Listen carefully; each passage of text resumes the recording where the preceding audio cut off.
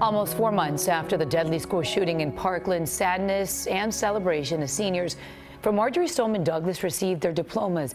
Nicholas Dorette, Joaquin Oliver, Meadow Pollock, and Carmen Shentrum, slain in February's massacre, missing from the ceremony. And the Tonight Show host Jimmy Fallon bringing laughter in his surprise speech. You should feel incredibly proud of yourselves, but that doesn't mean you should rest on your laurels or your yannies. The somber graduation was closed to the public to honor the requests of the families of the victims and the survivors. But as CBS 4's Amber Diaz reports, the support for the graduating class still poured in. As hundreds of families walked up the steps into the BB&T Center for graduation day, a broken parent was home creating a montage of his daughter. I would stand, but I know that it's just not enough. Meadow Pollock was supposed to graduate today with hundreds of her classmates. She lost her life in the Marjory Stoneman Douglas shooting.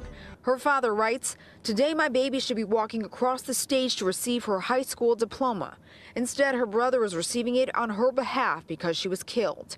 His post went up along with many others showing support for the seniors. One from Miami-Dade Superintendent of Schools Alberto Carvalho. Reverently and respectfully, congratulations to the MSD Strong class of 2018. Remembrance and resolve will no doubt be ever present as 784 walk the graduation stage at today's Stoneman Douglas commencement ceremony. We honor Meadow, Carmen, Nicholas, and Joaquin. Not only did that support show up online, it came in person.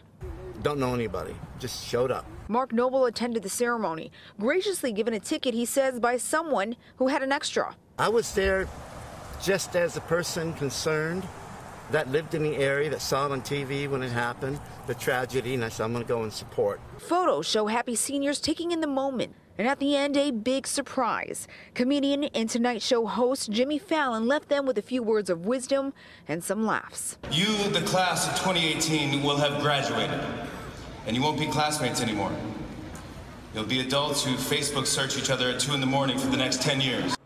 To commemorate the lives of those lost who could not walk across the stage today, shadow boxes were built adorned with a cap, gown, and a diploma. In total, we're told 6 students from Marjory Stoneman Douglas High School did not walk across that stage today, 2 of which, we're told, died of other reasons. In Sunrise, Amber Diaz, CBS 4 This Morning.